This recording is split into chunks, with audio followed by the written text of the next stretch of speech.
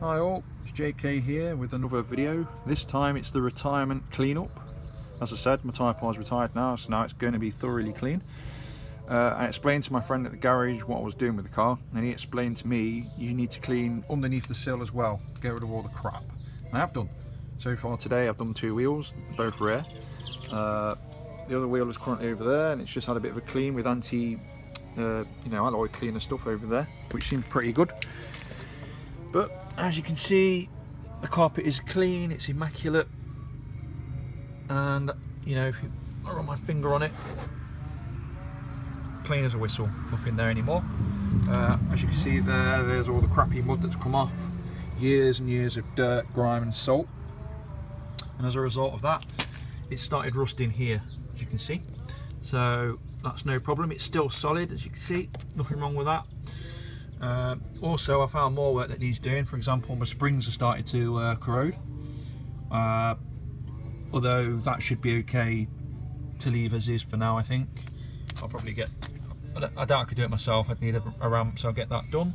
But the link, as you can see there's a link that I had done on my MOT a few months ago.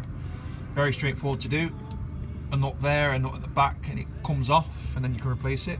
But the one on my other side is gone, it's completely shot, so that needs replacing, and that's a job I can do myself, just using the tyre jack by the looks of it.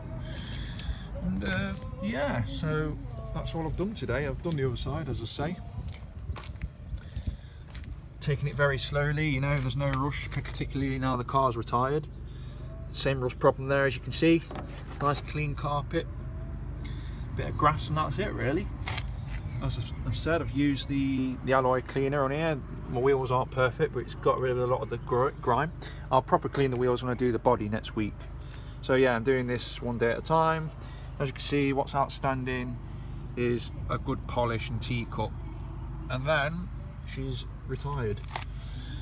So yeah, there you go. And just so you know, I basically got a Super Guard kit with the car when it was new. I've been using that stuff, and it seems pretty good. Super wheels. So yeah, with my Golf I've got a Guard X, it's called Guard X now, so I don't, it's the same thing, I don't know if it's the same company, but same thing. And yeah, there you go, cleaning underway.